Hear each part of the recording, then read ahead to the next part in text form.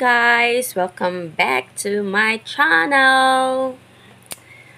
Well, I've decided to vlog today or to make a video because I have been watching YouTube or contents that's something to do with Centella.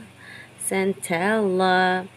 I have been using this product for a couple of months yet, and yes, it has a great effect on my skin.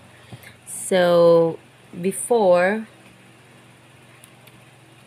grabe yung skin ko guys, as in super.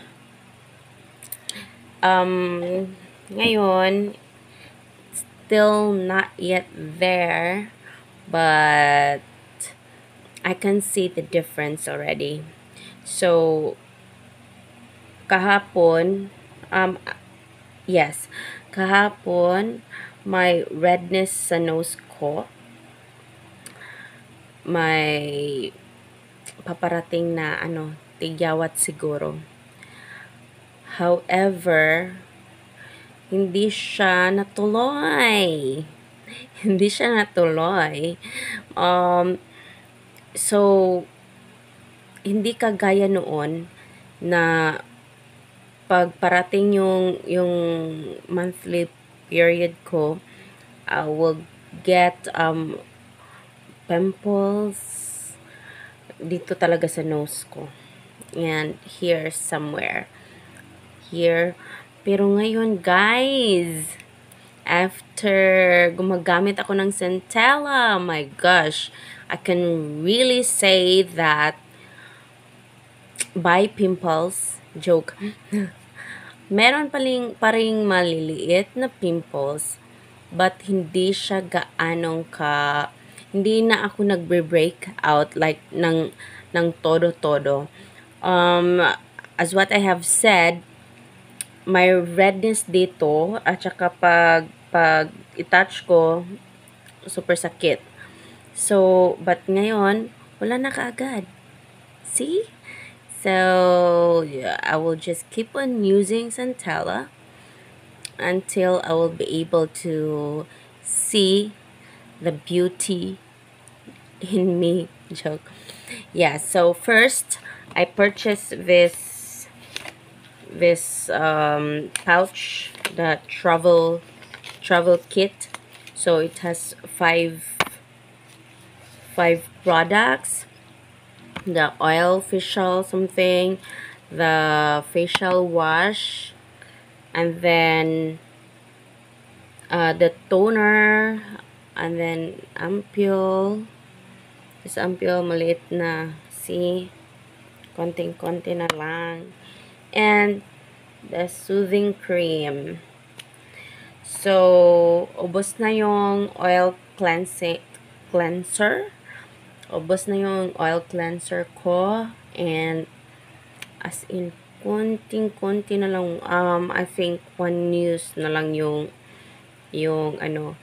ampule na facial wash ko, and toner. Yun ang unang naubos. Yun ang unang naubos, ang toner ko. That's why, since nakita ko itong Centella na tone brightening, so ito na in-order ko, malaki na, and almost half na. Yeah, so and then paubos na, ito rin paubos na. So I also purchased, may paparating ako na bagong product line sa Skin1004, yung pore-mizing. So that's my problem kasi yung pores ko, if you can see my pores, ma-pores yan guys. O yan, makikita nyo. Hindi pa masyadong magandang skin condition ko, but at least almost nawawala na yung pimples, hindi na masyadong lumalabas.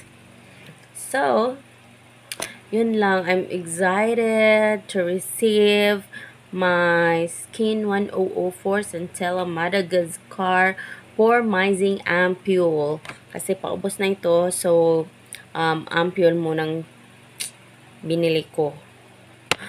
Pag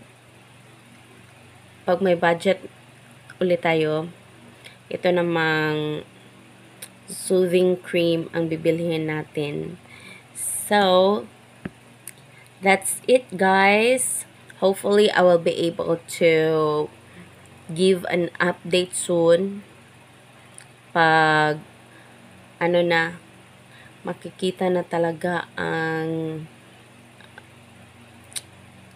effect ng Centella sa akin. But as of the moment, yung mga pimples ko hindi na masyadong lumalabas. Pag palabas pa lang, nawawala ka agad. And what else? Naging smooth yung skin ko. Hindi pa masyadong nawawala yung pores ko.